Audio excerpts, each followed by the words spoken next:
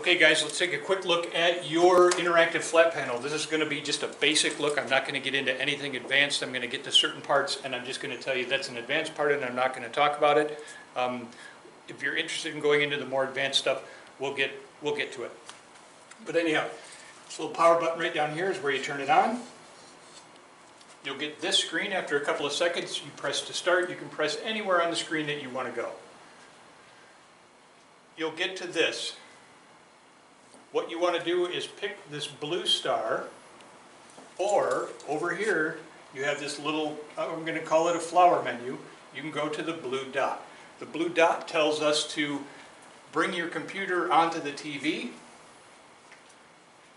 and here it comes. There it is. And so now this is just a big touch screen. We can do anything we want. There's no additional setup. It just works. I can bounce around. I can do whatever I want to do. Heck, where was I? There I was. And so now let's have a look at this little flower menu over here. One little thing to note is this thing moves. So if you have a mischievous student, or you come in and you had a sub who moved it on you accidentally, you might have to look for that little dot. So let's look at this dot a little bit more in detail.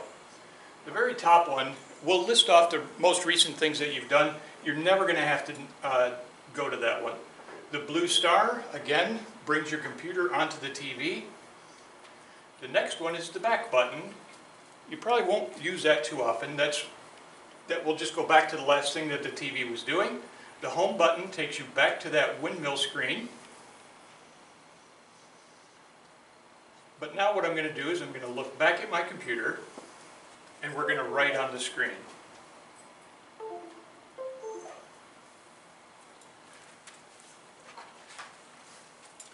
So to write on the screen, I'm going to touch this pink one that has a screen with a marker on it. What's going to happen, we're going to see this menu come across the bottom. And let's go someplace that I can write.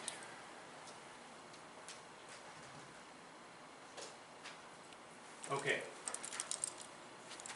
So now, with your little stylus, or with your finger, or with anything that's not razor sharp, you can write on the screen.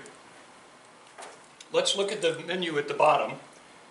This one here will be a line, but I want to change the color of the line. I press and hold. I can change it to any color that is available there.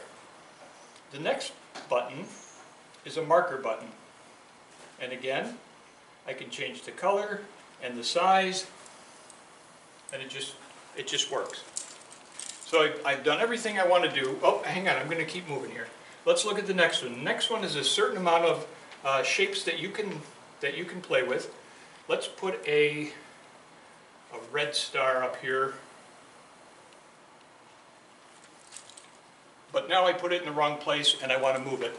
That's the next tool. It's called the lasso tool. So what I'm going to do is I'm going to pick this star up and I'm going to move it right to where I want to put it.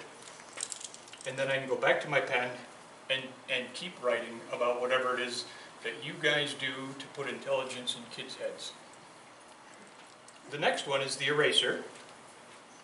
Sometimes you might get a goofy eraser. If you hold it, you want to pick this one over here. It's an eraser just like your smartboard. And you can do it like that. The broom sweeps the whole screen clean, and then you would say clear. You also have a back and forward button. The back button is just going to take you back through the steps of what you did. Forward button is just like what you would think it was going to do. This is a screen capture button, not going to talk about it. This is a gear button, not going to talk about it. The little door will exit it. But the one I left out is the one on the far left. If I want to control my computer, I can't. What I need to do is click this button, and it looks like a mouse cursor. So now it is a mouse cursor, and I can do whatever I want to do. I'm back in control of my computer. But what I'm going to do, I'm going to sweep this clean, and I'm going to get out of it by hitting the little exit button. And now let's see what's next. The next one turn my whole TV into a whiteboard. So if you notice, the toolbar at the bottom looks a lot, pardon me, a lot like the one that we had when we were marking up the screen. We're going to start from left to right. The gear, don't worry about it. This is insert a picture. Don't worry about it. That's a more advanced one. This one is insert a text box. If you want to type something, you can do that. The next one is a very similar set of shapes that you can put on your board. This button, I don't know how you would use this button, but this is what this does. This turns it into an endless whiteboard. So I can come up here and then get my pen and then start writing again, and go back down again, and write again. Seems pretty neat until I have to go back to find what I did. So I don't know if I know where all of my stuff was. I personally don't like that button. The three dots we're going to come back to. The pen dot, very exact same thing. I can pick my color, I can write, marker, exact same thing, pick my color and write. The lasso button, I can pick something up and move it to someplace else. The eraser button, very same function. Sweep it clear, very same function. Your back and forward are the very same function. But now we have these new buttons over here. I think that probably the better way to do this is to hit this plus button, and now you get a new slide, and you get a new slide, and you get a new slide. This next button will let you see the slides that you have running. We're going to exit out of it, and I can just bounce through the slides that I've made. On this plus button, here's kind of a neat thing. Instead of just hitting plus, I can hold plus, and I can pick up, if I want, some of this writing, because I'm going to teach people how to write in cursive or whatever you're going to do, but you have all of these choices. If you're musically inclined, you can bring this up. If you're going to try to figure out your baseball team, you have just a whole lot of choices. Okay, the last thing I want to talk about on the whiteboard is these three dots. It's the one that I skipped over. So what we can do on those three dots, there's visualizer and recorder. The visualizer is your document camera. We're going to take care of that through your laptop. We're not going to do that via this way. The screen recorder, I can get it to work, but I can't get sound to work. That's something that we're working on. This last one, though, we might want to do it, split mode. And so what it is, it allows two people to be up here writing at the same time. So they can write independently of however it is that you want to use this. Each one has its own eraser. Each one, when I clear one, it only clears one side. Another thing that we can do from here, I can split it into three. 3 dots in a computer always means there's something more. So I can split it into 3. I'll back up here, like the screenshot. We're not going to worry about that. That's another thing that we're going to be a little bit more advanced. So now I can split it into 3. I can have 3 people working up here, or if you want to, do your notes however you might want to use this. And then to exit out of here, I do an exit and I'm out. And so that's the whiteboard. Let me see. Yep, I went over everything. And again, the door is the exit door, and out you go. That's everything that's around here on this flower. I'm going to bounce back home. So I have the choice of using this home button, or there's also a home button down here that I could use. Just in case you get lost and you just don't know what to do, you can hit this home button and take it back. Now we're going to take a quick look over here. Again, it's the blue star. It says look at my computer. If that doesn't work, we didn't program it to the correct input. If the blue star doesn't work for you, just give us a call, we'll fix it. The source is a more advanced topic, but if you wanted to plug something in, there's an HDMI port and USB down here. The whiteboard is the whiteboard that we just looked at. Screen sharing is for wireless screen sharing. We're going to try to avoid that almost at all cost. I know I'm going to have to do it some places. If we have to do wireless in your room, that's going to be a whole different subject. The other things we don't really need to worry about.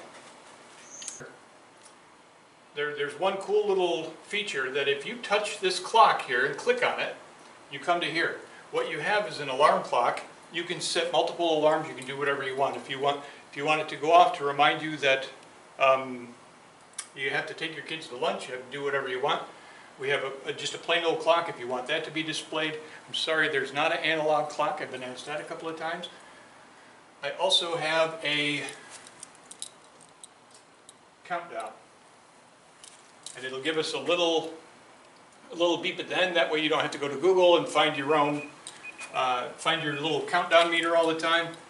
And you also have a stopwatch if you want to have a race to see who can clean the room the fastest, and how long does it take to clean the room, or whatever it is you want to do.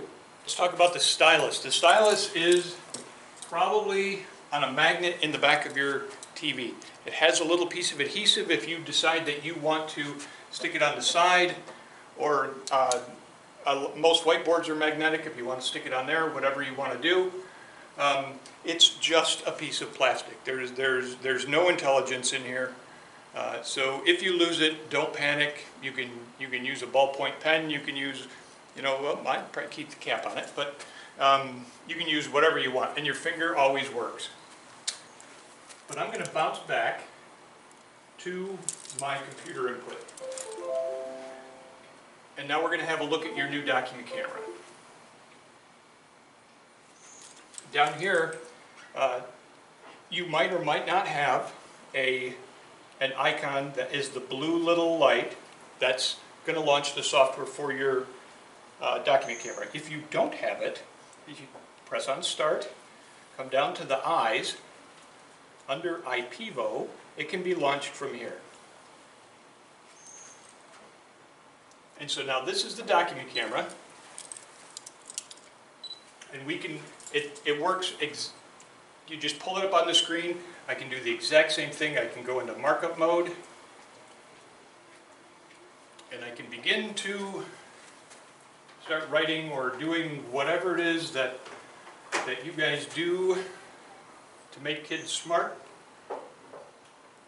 A couple of things that might happen here. You have a camera on your laptop, and so what might happen, whoops, sorry, let me go back to, remember, you have to go back to the mouse cursor here to have control over your computer. You might have to hit this little button up here and select camera. And so sometimes you might be oh, hi Jenny. You might get the laptop camera, but you want to just get it back to that VZR, but you only have two, so just pick the other one. A couple of other things you can do. If this is a little bit dark, you can turn the light on your camera. And if this is not exactly straight, you could come here and straighten it up and have that. I'm going to sweep that clear. So that's the document camera. All pretty easy stuff. Not a big change from your smartboard. Your document camera might be a little bit different, but it's not too hard. What other things do I want to talk about? I want to talk about cleaning this thing. So you can use whatever rag you want. From the manufacturer's videos, they say that felt and flannel work really well. You can use microcloth. You can use whatever you want. This is glass. This is not your living room TV. It's 1/4-inch tempered glass, and there's not a surface that we need to worry about that you touch. So you're just going to get a rag and spray your Windex or whatever your choice is on the rag, not on the TV.